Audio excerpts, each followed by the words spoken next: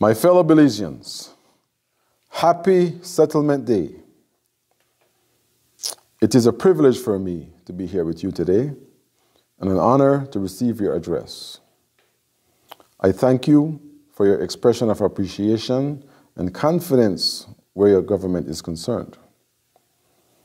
All Belizeans are grateful for the decision of Eligio Benai to remain here when 143 years ago our first Carib settlers landed on our shores, and we rejoice for the many valuable contributions made towards the cementing of the foundation of our budding nation.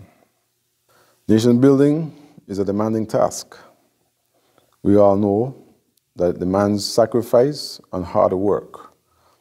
We know also that above all, it demands a people united and moving together for the betterment of the nation. This fabric of unity has always been displayed by you.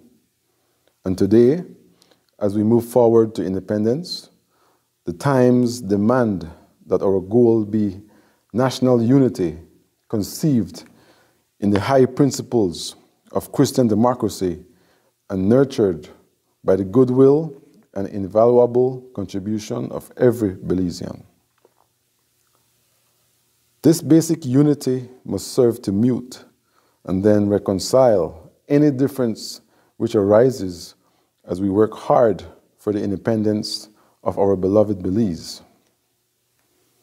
Settlement Day offers a wonderful opportunity for all Belizeans to review the past, assess the present, and move forward towards the future with dedicated determination to mold and build the new Belize, united, sovereign, and independent.